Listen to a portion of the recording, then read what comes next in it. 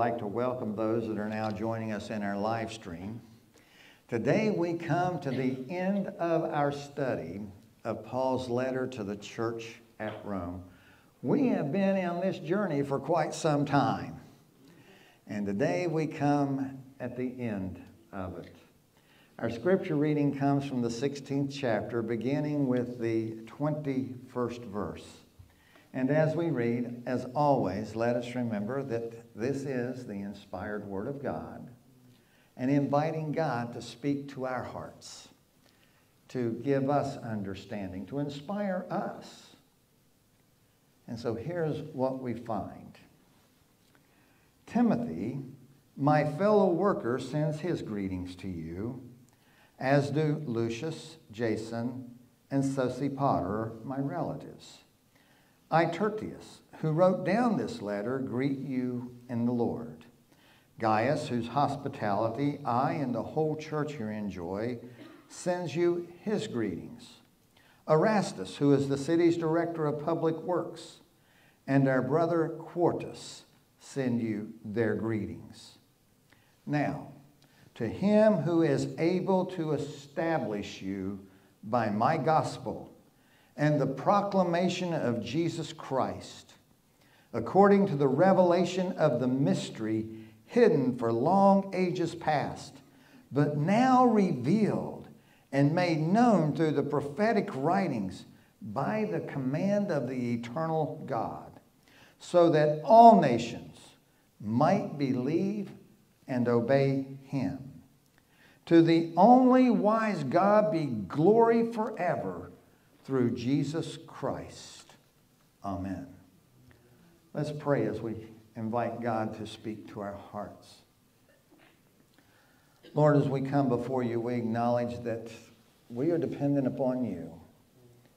We know if this word is to come alive, you do that.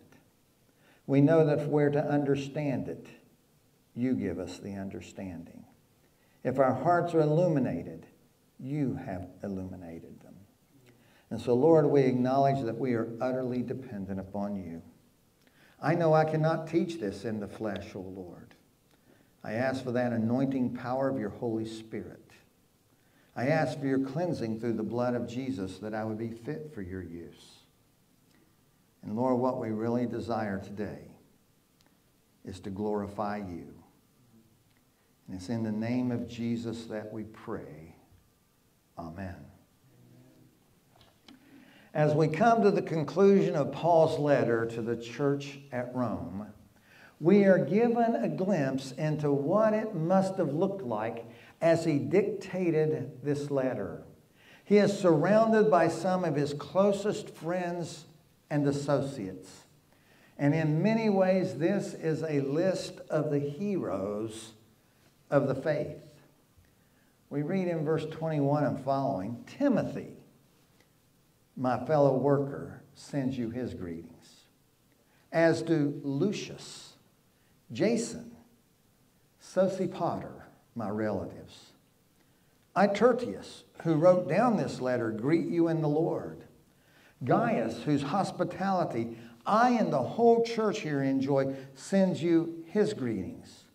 Erastus, who is the city's director of public works, and our brother Quartus send you their greetings. You can just picture the closing scene of this letter, with all of them gathered in the home of Gaius, their gracious, welcoming, generous host. But it's not just for them. He is the host for the entire church at Corinth.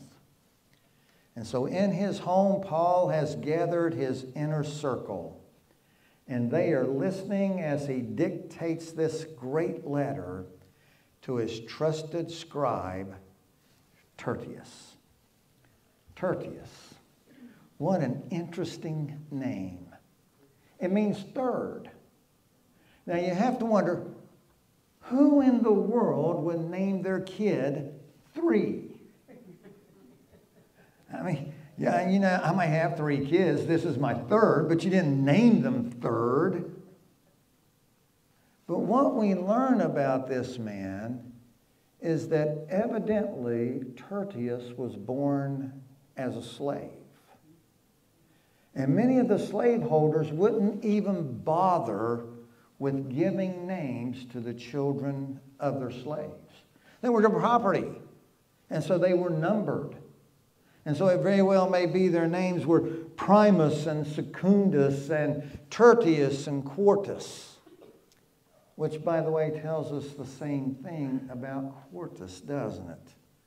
We got number 3 and number 4.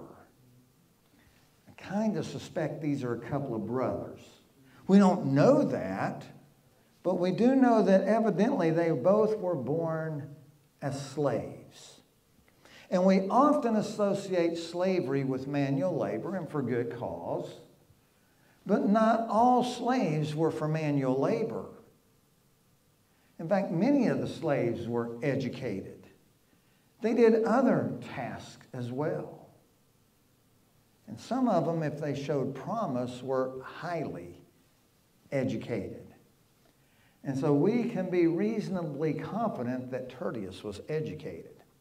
He can read and he can write, and he is proficient in Greek. Maybe he had been a scribe as a slave. Yet, I don't think we realize the importance of that position. But I know this, if you have a letter you want to dictate, and if it's as long as this one, you're not going to be able to read a thing that I wrote.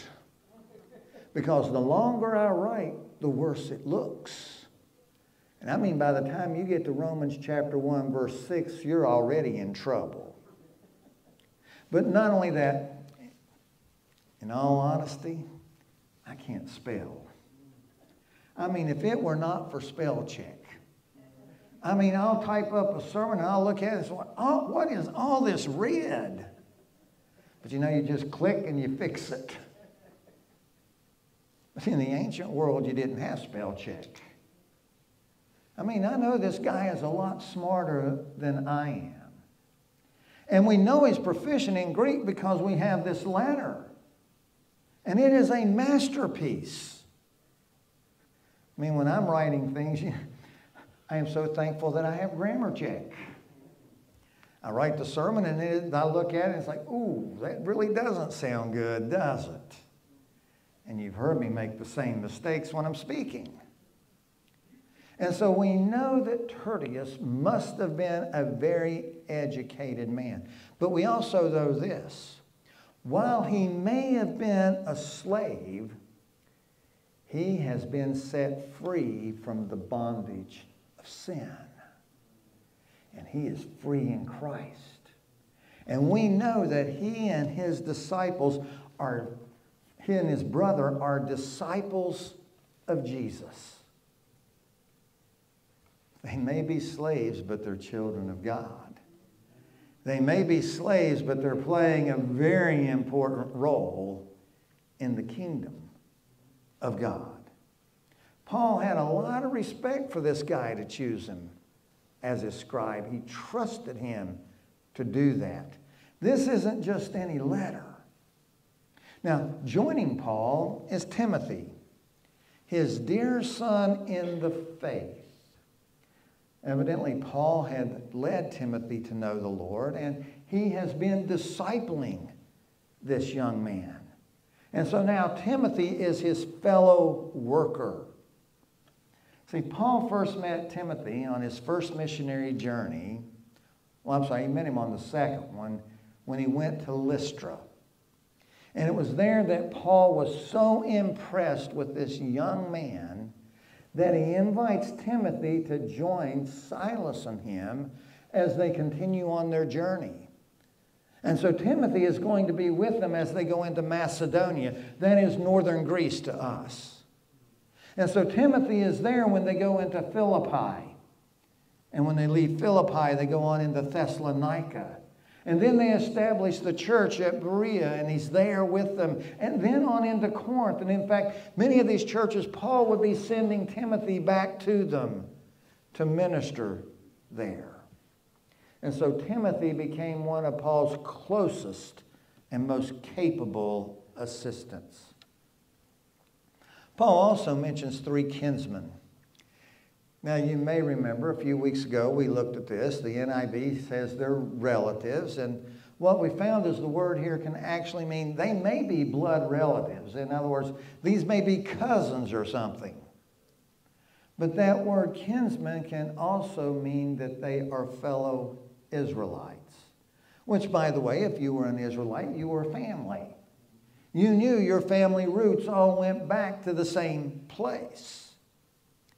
And so they may have been fellow Jews.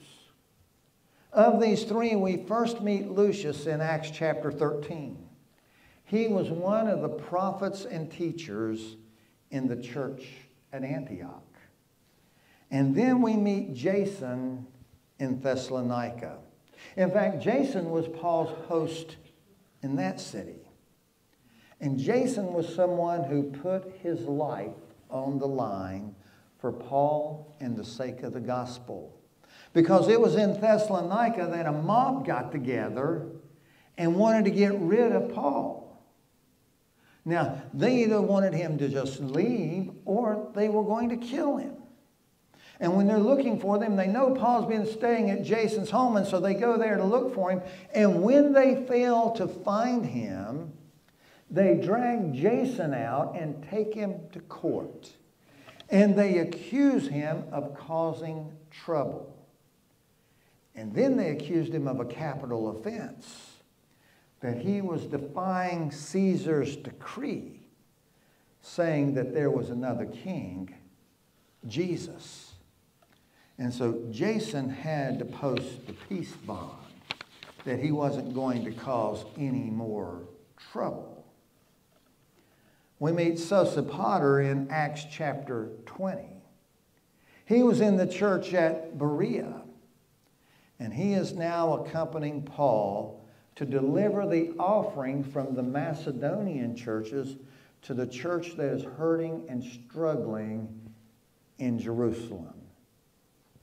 And then finally we meet Erastus, an administrator in the city of Corinth.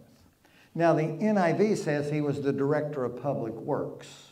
Some other translations will say that he was the treasurer, and I know when we encounter that, we immediately begin asking, well, which one is correct?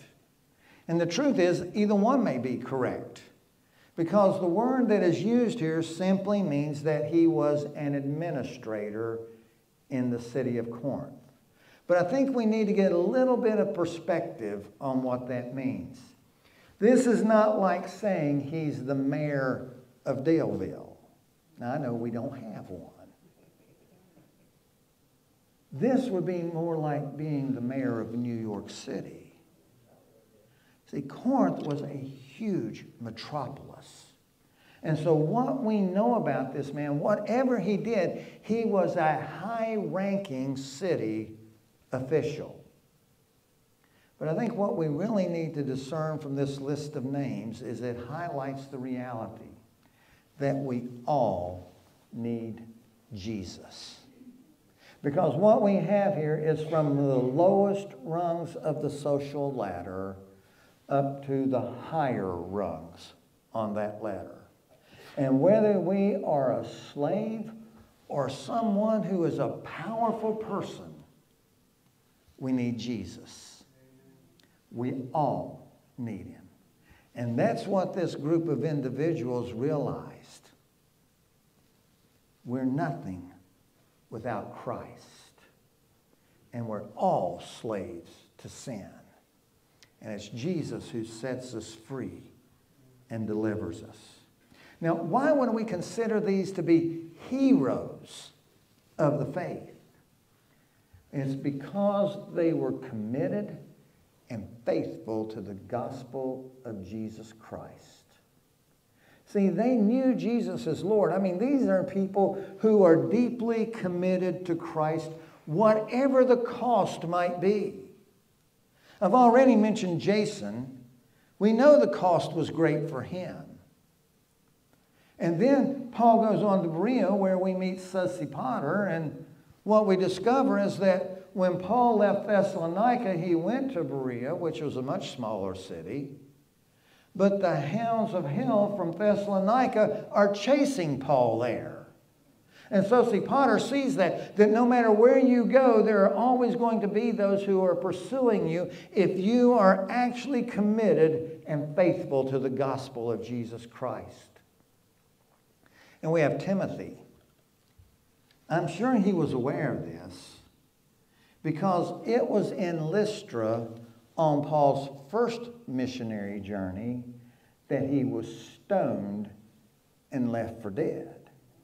And then he comes there a second time and invites Timothy to join him.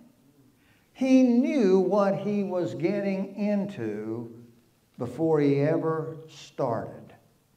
I think as we look at the lives that some of these people lived and their commitment to Christ, it can be so troubling when we see Christians today who are just adopting the philosophy of the world around us.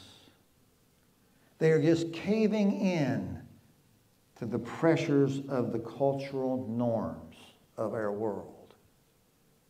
You see, following Christ has always had a cost to it. And some people just go along with the culture around us because they don't want any trouble in their life. But when you stand up for Christ, it is usually something much different than the prevailing culture is doing.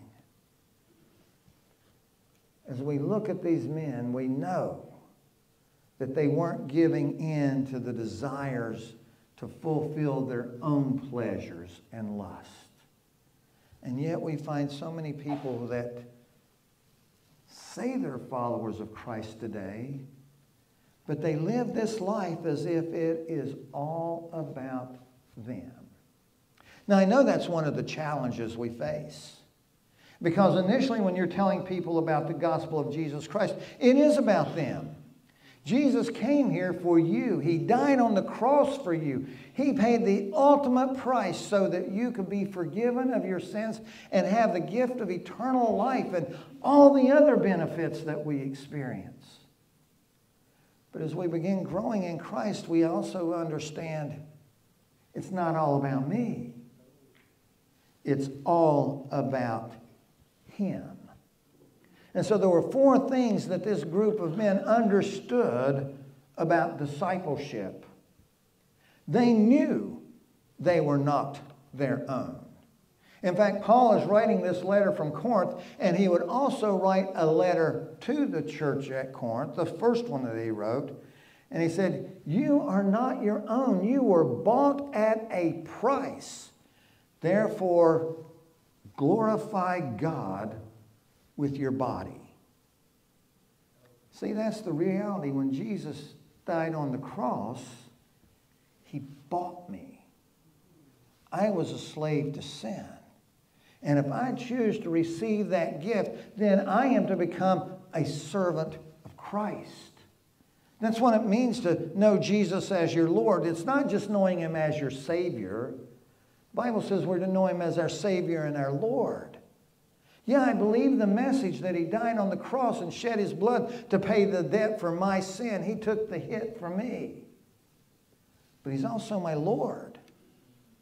If someone's a Lord, that means they govern over my life. And so they knew they were not their own. They had been bought at a price. They also understood that life was a battle. Now, I think we all understand that. But when you come to know Jesus Christ, then there is a spiritual battle that is going on. And it is so intense that it is called spiritual warfare.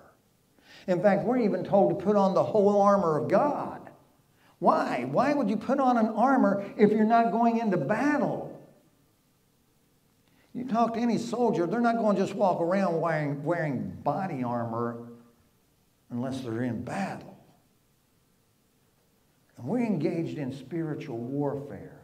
And it's even harder because we don't fight with the weapons of the world. Our weapon is the sword of the Spirit, the Word of God. Our weapon is the peace of the gospel of Jesus Christ. Our weapon is love. And so we have to trust that God has equipped us for that battle. And they knew that they were fighting, and they would keep on fighting. They would not quit. They wouldn't give up. There was no surrender, even if it meant fighting to the death, because they knew they were fighting the good fight. They also understood that while rest and leisure are necessary in order to be restored, they knew they were being restored for battle. They didn't see it as a lifestyle. And they understood that every believer was called into ministry. They understood that every believer has been gifted by the Holy Spirit, and that every believer does ministry through the power of the Holy Spirit. Now, the next thing I want to do here is just address the dilemma of verse 24. You may or may not have even been aware there was a dilemma here. But if you're reading from the NIV, or if you looked at the screen this morning, you wouldn't have even noticed that verse 24 wasn't there. If you're reading in the NIV, you go from verse 23 to verse 25. Some versions that you may be reading will actually have verse 24 in brackets. And so, we just read that and we don't even stop to find out why.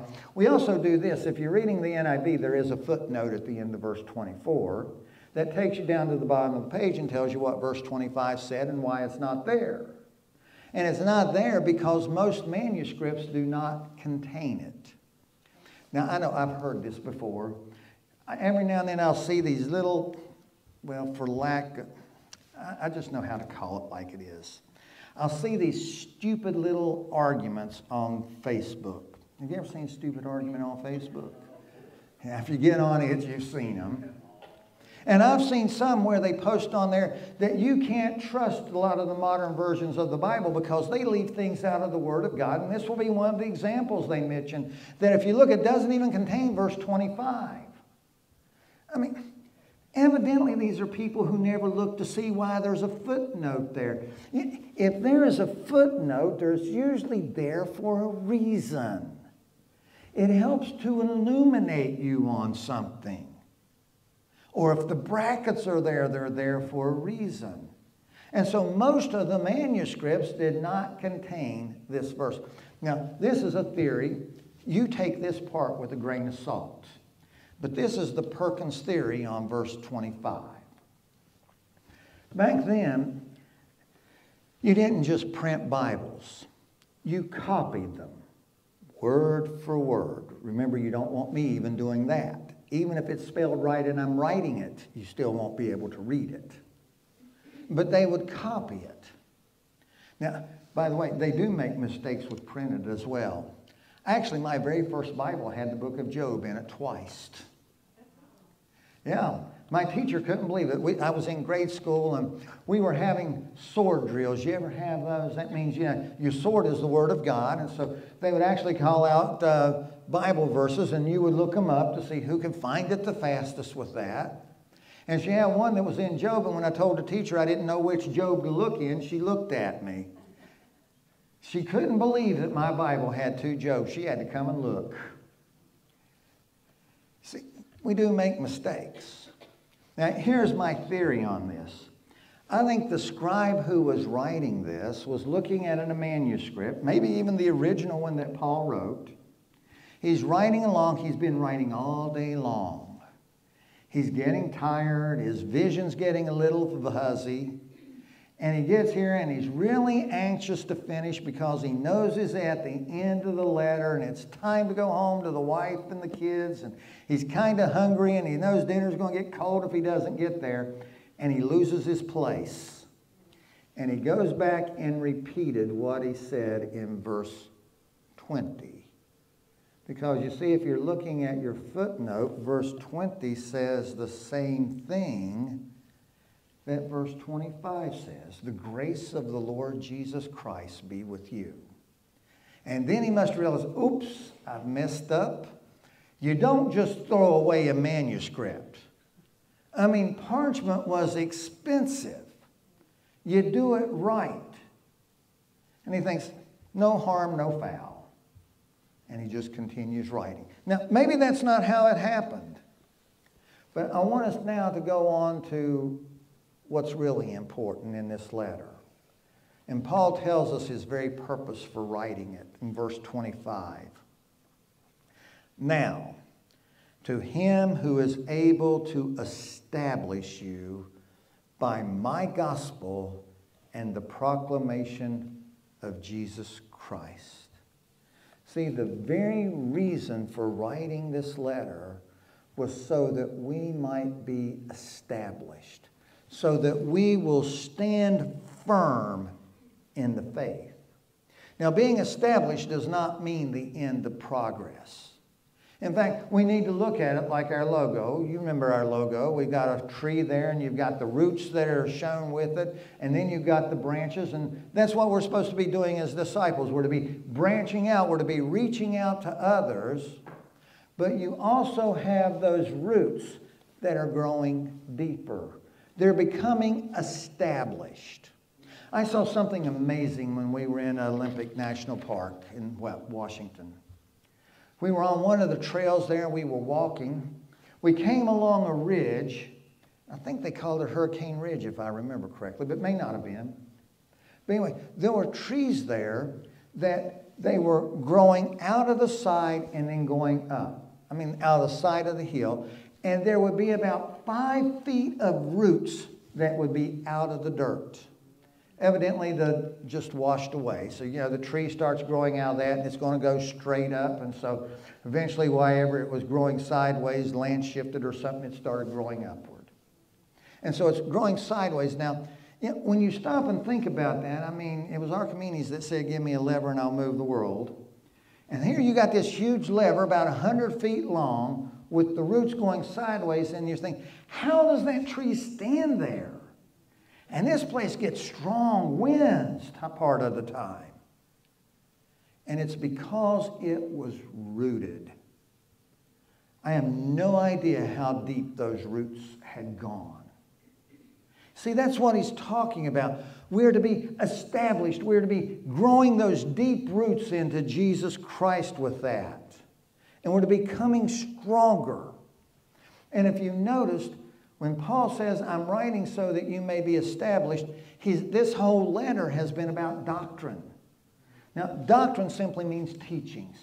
It is the sound teachings of the church. And so this letter contains every major doctrine of the Christian church. I mean, if it's a doctrine worth really hanging on to, it is here. Not all of them are here, but every major doctrine is. I mean, if you really want to be established, you master the book of Romans.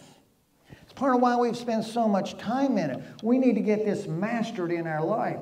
And all these doctrines, and he begins with where we have to begin. And that is with the foundation that we're sinners. If we don't know that we're sinners, why do we think we need a Savior? And if we don't think we need a Savior, we'll never come to Jesus. And so it all begins with us understanding that we have sinned. But not only does he tell us that we are sinners under condemnation. As the Bible says, the soul that sinneth, it shall die. That means eternal separation from God. And so now that we understand the dilemma that we are in, he tells us that we have this hope of justification by faith in Jesus Christ. And that justification in simple terms simply means that God takes me a sinner and he makes me so pure and clean it's as if I never sinned. And when God does that and I am justified, he takes my sin and they are covered with the blood of Jesus, never to be seen again. And I am clothed in the righteousness of Jesus. And so when God looks at me, in spite of all of my sin, he sees me in the righteousness of Jesus as if I've never sinned.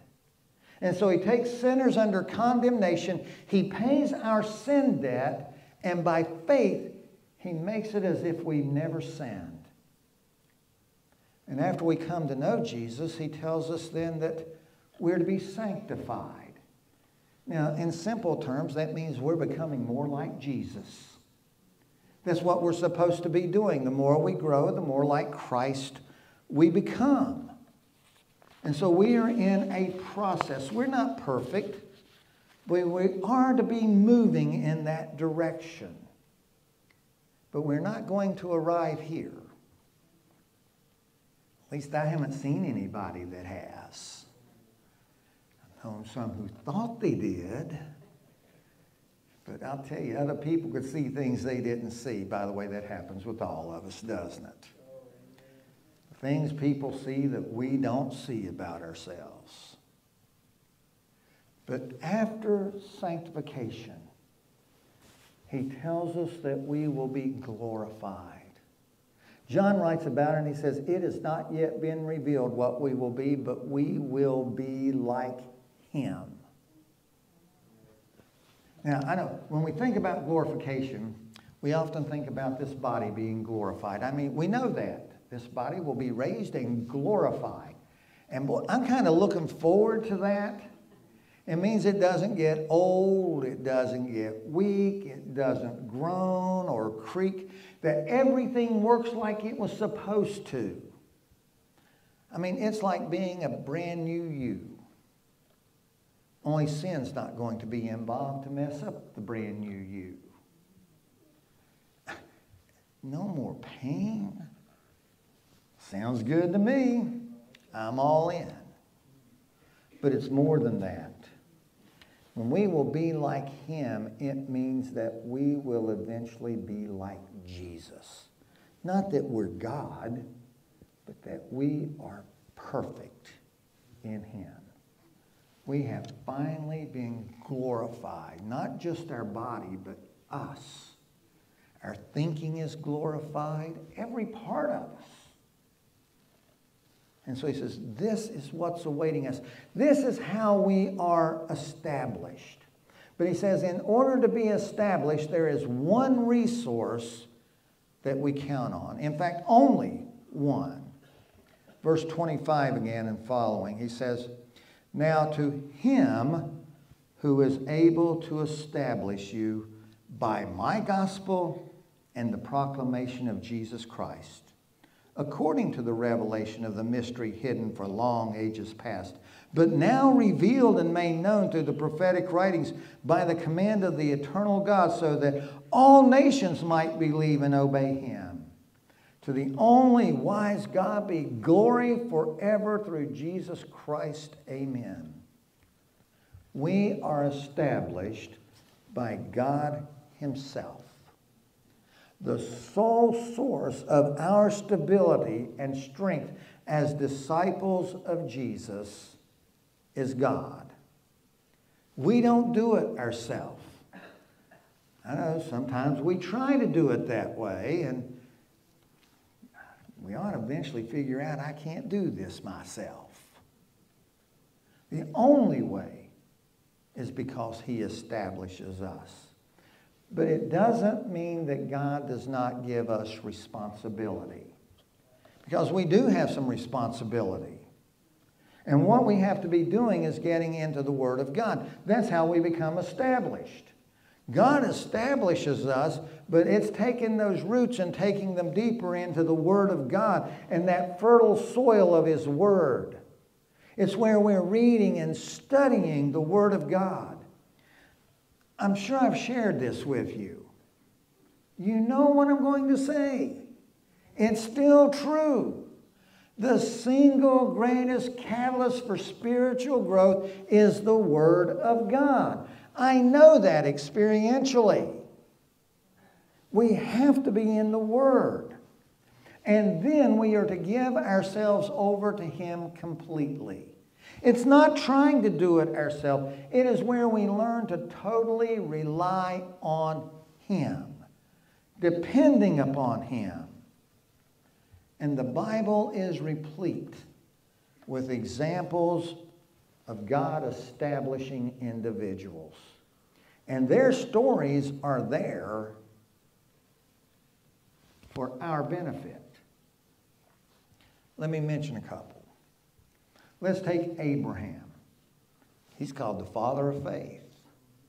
I mean, in the Old Testament, Abraham's probably one of the most important, especially if you're Jewish, because he's the father of the Jewish nation. And I mean, that's a big deal. And I think many times when we read about Abraham, the father of faith, and that Abraham believed God and it was credited him as righteousness, we get this idea that Abraham just had it all together. And because Abraham just had it all together and he had this tremendous faith, God called Abraham. And if you believe that, you're wrong. He didn't have it together at all. In fact, when God called Abraham, he was an idolater. So was everybody else where he lived. The only difference with Abraham is he heard God and he believed God. Sort of where we started, wasn't it? If you know Jesus. Been living in sin, I hear his voice and I choose to follow. That's what Abraham did. And he did. He believed God. And God told him, Abraham, I'm going to show you a land that is going to be your own. And so Abraham says, well, where are we going? And God says, I'll show you. You just trust me. And that's the way God works in our lives. I mean, have you ever noticed that? Now, I kind of like the plan, you know. Where are we going? Okay, we're going here, here, here, and here. And then we arrive. But God doesn't do it that way because he tells me anyway, that's beyond your pay grade. You just follow me. Because if I give you the whole map, you're not going to trust me and you're not going to get there anyway. And so you just follow me. And sometimes it's a step at a time. Sometimes you just stand there praying and asking which way is the next step. But you trust him and you believe him. Now, Abraham believed God, but that still didn't mean Abraham had it all together. Because Abraham was kind of fearful. He was always afraid somebody was going to kill him. I mean, it's kind of amazing. God didn't even have kids till he was 99 years old and went through his whole life thinking somebody's going to kill him. And in fact, what Abraham he lied. Oh, he lied a lot. He was afraid somebody was going to kill him so they could have his wife. Sarah was beautiful. I mean, first time that he did that, I mean, Abraham was probably about 70 years old, and he was afraid somebody's going to kill him for his beautiful wife. I mean, she must have been hot in her 70s. That's all I can say. I mean, you know, I'm not going any further with that one. But I mean, he was. And in fact, he told people she was his sister on more than one occasion. See, Abraham wasn't some guy who had it all together. But Abraham believed God. And God took Abraham, an idolater, who was fearful and not afraid to lie, and brought him to a place of honor. He did the same thing with Moses. I mean, you have Moses, and Moses is a prince of Egypt. Oh, he was born as a Hebrew, but he wasn't raised as a Hebrew. He grew up in the palace of the Pharaoh. A prince of Egypt. He had everything the world had to offer. But he didn't know that he was a Hebrew. And so one day he sees a Hebrew that is being abused and he kills the abuser. Now, that meant that Moses was now a murderer. I mean, we often think that's pretty bad. He's killed a man. And in fact, he goes out on the lam for the next 40 years. I mean, the next time we meet him, he is hiding out in the desert on a mountain. And it's there that God calls Moses. And Moses didn't want to be called. Moses, I want you to go to Pharaoh. Why don't you send somebody else? I don't speak well. Send my brother. See, my sister, well, he didn't actually say that. But I imagine if he'd have thought of it, he would have. Eventually God says, I'm talking to you, Moses. And eventually Moses follows God. And he uses him in an amazing way. At 80 years old, he finally begins following God, and he is a powerful leader for the next 40 years. See, that's what happens when God establishes us. Now, Paul also tells us here how God establishes, what it is that he uses. And it's by the gospel, the good news of Jesus Christ. I mean, everything centers on Jesus. In fact, if it doesn't center on Jesus, it's not the gospel. It's no gospel at all if it doesn't center on Christ. And it's through that gospel that God establishes us.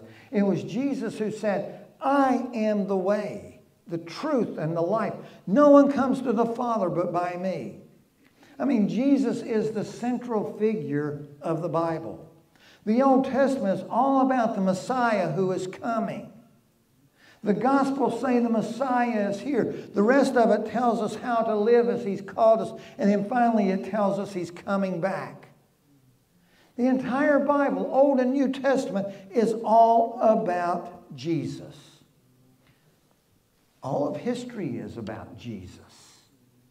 All of time is about Jesus. I mean, we even divide our calendar. Before Christ, Christ is born in the year of our Lord. See, everything is focusing on Jesus. He's central to everything. And He is central to us being established. And he says, God establishes us by the revelation of this hidden mystery. Boy, don't you love it when you read words like that? The revelation of the hidden mystery.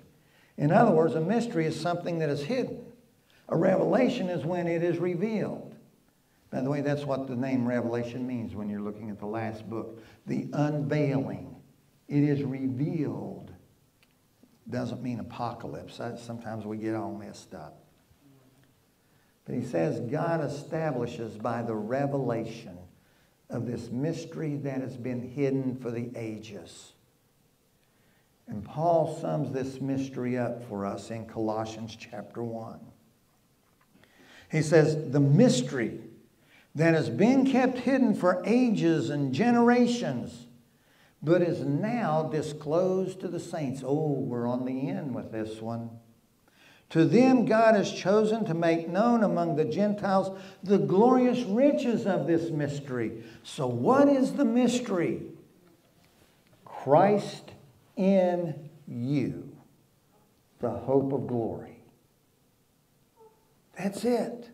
You are a revelation of the mystery, what it means when Christ lives in you and how it changes and how it transforms you and brings the power of God into your life. You see, the moment you accepted Jesus Christ as your Savior and your Lord, He moves into your life. Christ in you. If you know Jesus today, Christ is in you. And that is the power to establish you. And when Christ is in us, He enables us to do two things. The first one is contrary to everything we know in the flesh. And that's where He gives us the ability to deny our natural abilities and strengths. It's where we come to the realization, I cannot do this in the power of the flesh. Now, we usually learn that the hard way. It's through failure after failure. Have you ever failed as a follower of Christ? This is a test, by the way, to see if you're still lying. You're following Jesus, you have failed. And when we fail, it's because we're trying to do it in our own strength.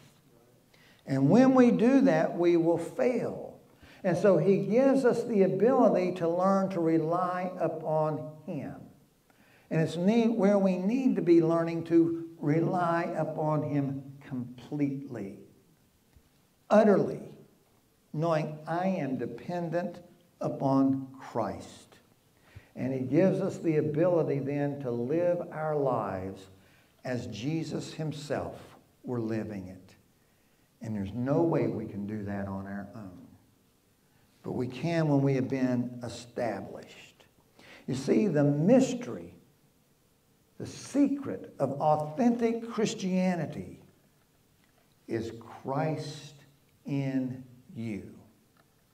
And I think when we learn that and learn to live on that basis, we will join Paul in the praise.